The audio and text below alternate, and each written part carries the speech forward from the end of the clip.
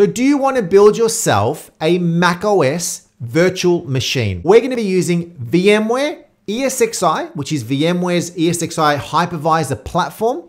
We're going to be showing you how to grab your macOS installer, converting it into an ISO file that you can then boot and create your own VM. Super cool. We're going to be covering that today. Hey, my name is Emilio. I release videos every single week on all things tech. So do remember to subscribe, clicking on that button and on the bell so you don't miss out on any of my future video releases. So if you're running VMware ESXi, you maybe already built yourself some Windows VMs, some Windows servers, some Windows 10, Windows 11. You've maybe built some Linux. I'm going to download and show you how to download the macOS installer file, then converting it to an ISO, then logging into our VMware ESXi host, and then creating our own VM out of macOS. So here we are on our macOS. We're on Monterey here.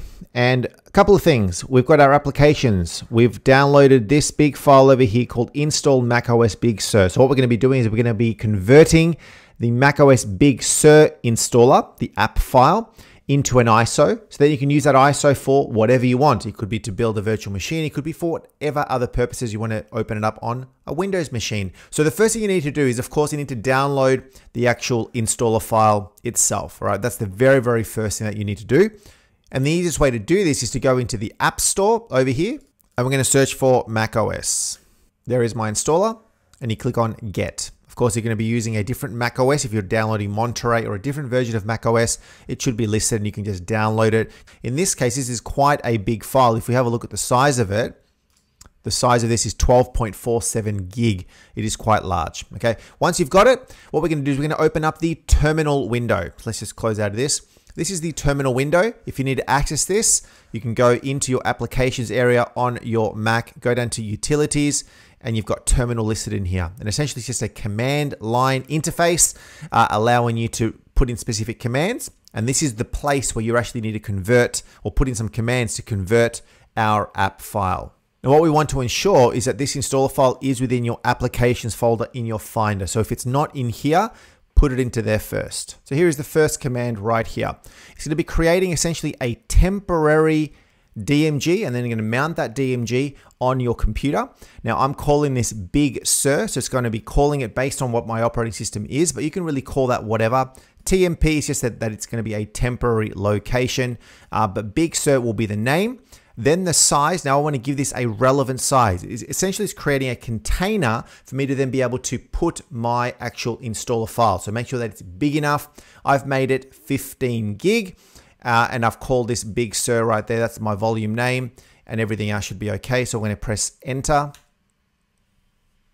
There you go. It's now created it. There it is, created /TMP/Big Sur.dmg. So in this path, it's created this DMG file, which at the moment is empty. There's nothing on it.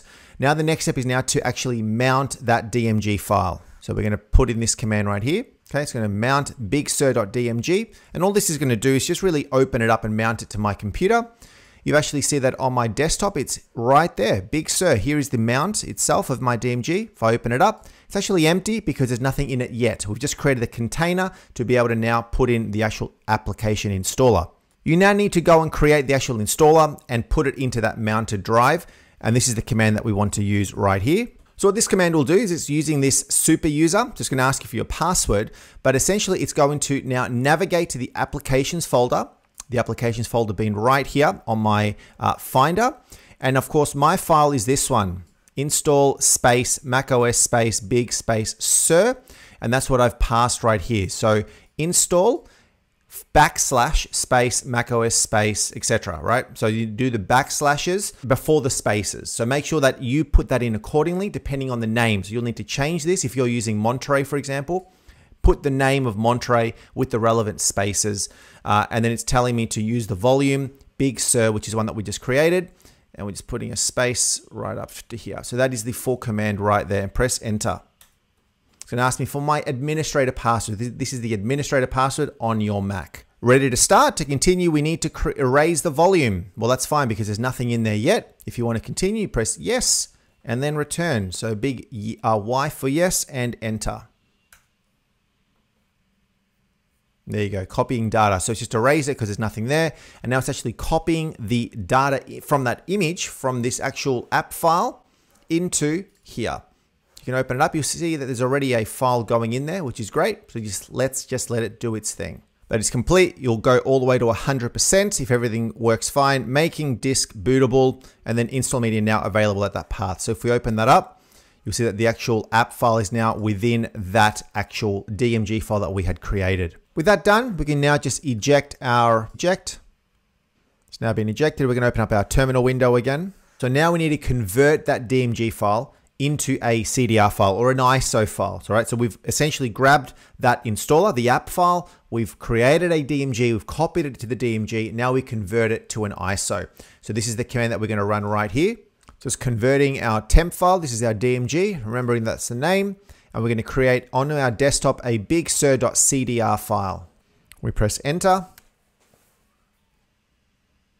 That is now done. Here it is. Let's right click and have a look at the info.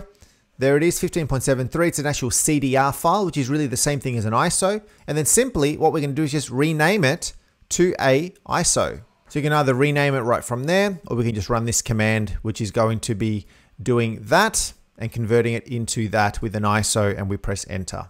See that now on my desktop, that file has now been renamed to .iso. So with the ISO created, we now need to log into our ESXi host and upload that ISO into our data store. Now I will note that that is not enough, right? So if you're thinking of, okay, that's it, I can just now mount it. Well, what you'll find is when you mount that ISO, it's going to go into a loop. It's going to go into a consistent loop. There is some further steps that you now need to follow to actually get it working on ESXi.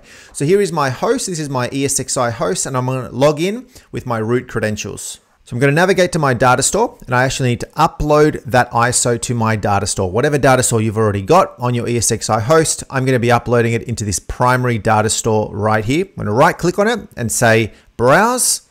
And now you want to navigate to a specific folder where you're going to actually be uploading that ISO to.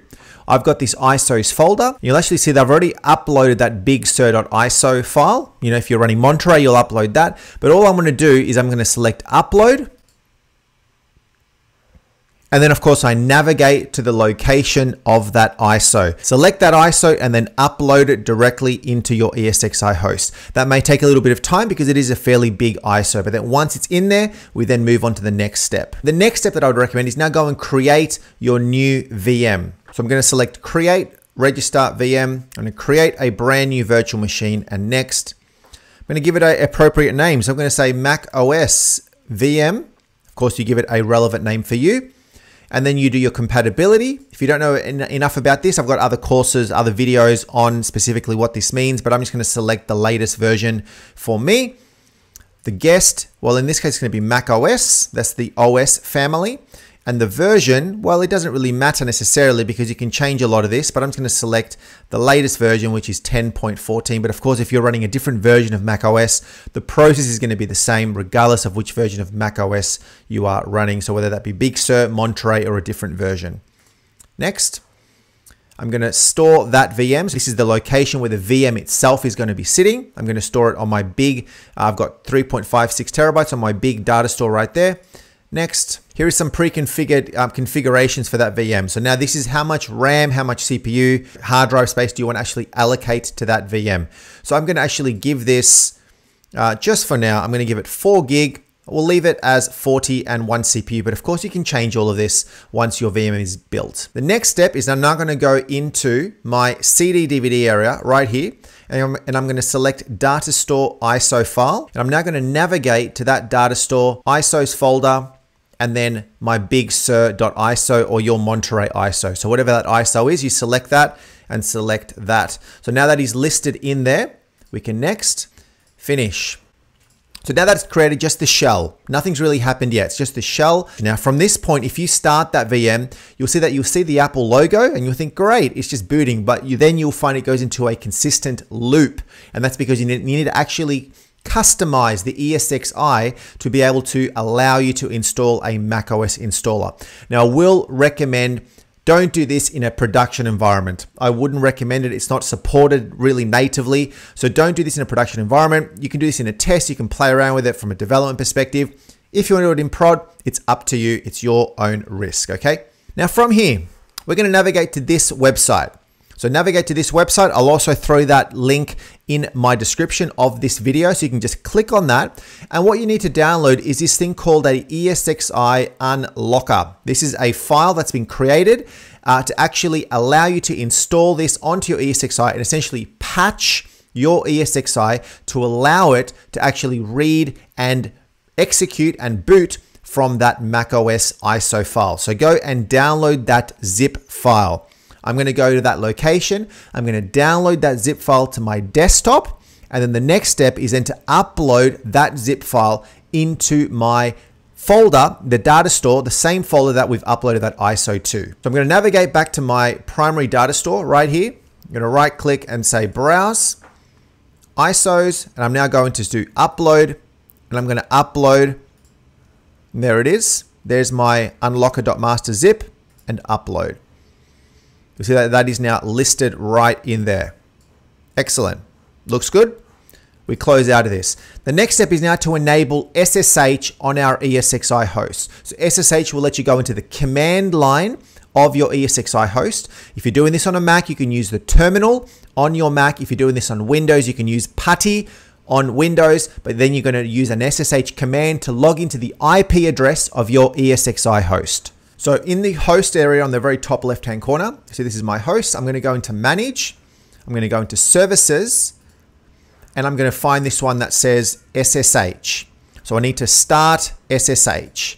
Now, generally what I'd recommend is once this process is done, you stop SSH. You don't want to generally allow SSH to be always open. So SSH allows me to now connect to the command line, the back end essentially of the actual ESXi host. Now from there, I'm going to open up my terminal window and I'm going to connect it via SSH to my ESXi host. Here is my terminal window. I'm going to now type in SSH root and then and then the IP address of my ESXi host.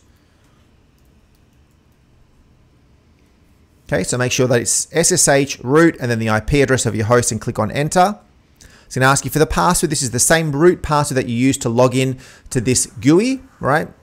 To connect to that host. All right, now we're logged in. Now this is essentially a command line interface. This is what's called a CLI, and it's using Unix, essentially it's the backend. So you need to understand a little bit about those commands, but essentially what we're gonna do is we're gonna type in an ls. ls is, shows you the directories, and I'm gonna now connect to this folder here called VMFS. So I'm gonna do change directory, cd space VMFS, enter. If I look at that again, I'm gonna now do change command to volumes. And then I'm going to have a look in there again. And there is my data store. You'll see that there's two data stores. So I'm going to need to connect to that same data store where my actual zip file was uploaded to. All right. And then of course I had my ISOs folder, and that's where it went. Okay. There are all my ISOs along with that zip file that you can see. Now I'm going to write a command unzip ESXi-unlocker-master.zip. That is the name of that installer file, and press enter. So that will now unzip that file, and it's already done that. So I can do an ls again to have a look. You'll see that by running an ls command to list my location. Here is a brand new folder that's just been created, ESXi-unlocker.301. Now we need to actually change the permissions on this folder to be able to allow me to run a command that is inside there. So I'm going to run this command right here. I'm actually changing the permissions to 775. That is the command right there, and enter. And now I want to navigate inside that folder. So I'm going to change directory into that location, enter. And that's the contents of that folder. In here, we're going to do a //ESXi install.sh. Okay, so that is a command that we now need to run. And this is actually going to install that script on your ESXi host. Remember, you are patching your host, so I recommend don't do this in a prod environment, and press enter. Okay, so if everything looks good, it should now say success. So it's acquired, it's copied, it's editing, and it's now says success, and please restart your server. So you now need to restart your server. You can do that from here by just typing in reboot, or you could just right click on your host and actually reboot it that way as well. Of course, any VM that is running on your host will be stopped. So make sure you stop any VMs if they are anything important. Host is now back up. I'm gonna log back in. Now what I like to do is I'll reestablish my connection and connect via my command line again. And the reason I do this, I like to test to see whether the patch was successful. So there is another command you can do, /ESXi smc test.sh and press enter. And that is good. If it says smc present equals true, it means that that patch has been successfully installed. If it does not say true and it says false, that means the patch is not installed and you have to go and try that process again. Now with that done, let's just go back to our virtual machine. And now let's boot it on, power on, and console so we can see what's going on.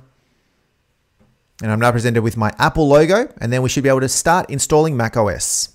It's looking good.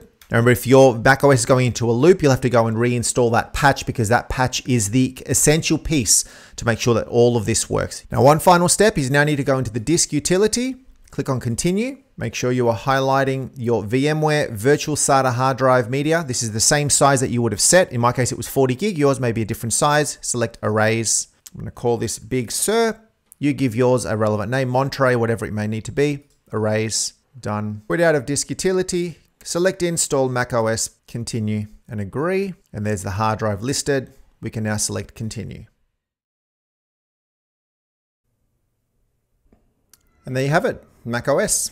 So macOS is now running as a virtual machine. It is brilliant. So remember to click on the subscription button. I release videos all the time, so make sure you stay up to date by clicking on the button and on the bell. Do what you do by liking and commenting as well. Let me know whether this worked for you or whether if it didn't work for you. But that's it. Thanks so much for spending the time. We'll talk to you next time.